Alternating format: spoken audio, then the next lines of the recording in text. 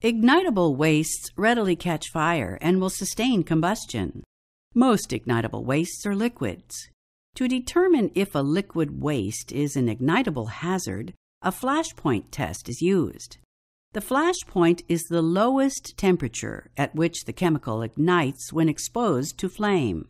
A flashpoint of less than 140 degrees Fahrenheit, 60 degrees Celsius, means the chemical is hazardous. A non-liquid waste is considered hazardous if it can spontaneously catch fire by friction, moisture absorption, or spontaneous chemical changes under normal atmospheric conditions and burns vigorously and persistently once ignited. Finally, many compressed gases and oxidizing chemicals are also considered hazardous because of ignitability.